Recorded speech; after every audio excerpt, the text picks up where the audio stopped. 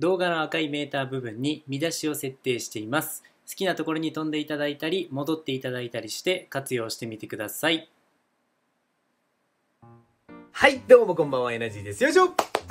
いつもご視聴ありがとうございます。今回は、フットワークの中でも、より攻撃的な動きになる、スイーピング、別名 CC というですね、動きを教えていきたいと思います。で、僕はブレイクダンスを14年ほどやってまして、4度ほど優勝経験があって、いろんなところでワークショップをやってるんですけども、この CC っていう動きは使わない人誰もいません。もうバトル中でも何回も出てくる動きになります。それにして、それほど難しい動きではなくて、めっちゃかっこいいです。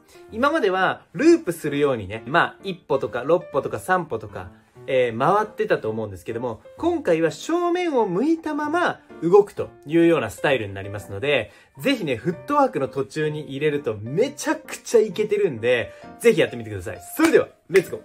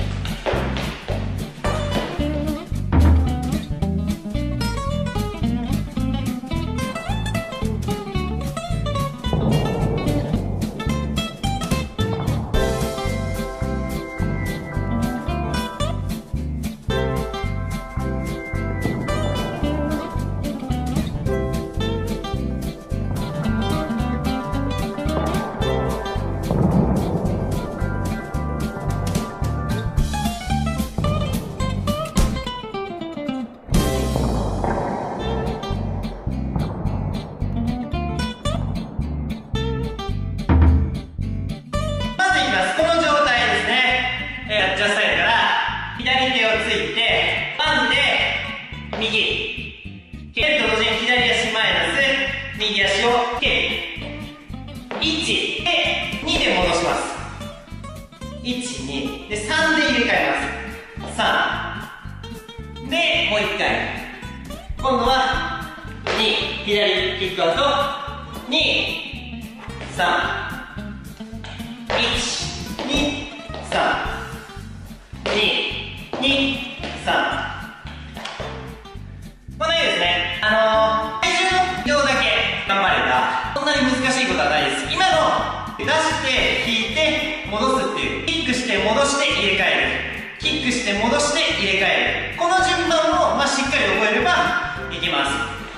こう6歩とかしてタンタンタンタン大きくやったりして動いたりするときに利用されますので、ぜひ、やってみてください。で、例えばなんですけど、今これぐらいで出す人もいれば、少し伸ばしてこういう風に出す人もいるんですよ。このね、角度もなんですけど、こういう風に膝がこっちの左足の膝を超えて出す人もいれば、超えないで出す人もいるんですね。ここら辺は自分のスタイルとして確立してもらえればと思います。ポイントとしてはキックするのもそうなんですけども、腰をちょっとキュッて入れてあげると少し簡単にできると思います。キュッですね。で、あとは体重が後ろにずっと残ったままやっちゃうと、振り返るときにちょっとダサくなるので、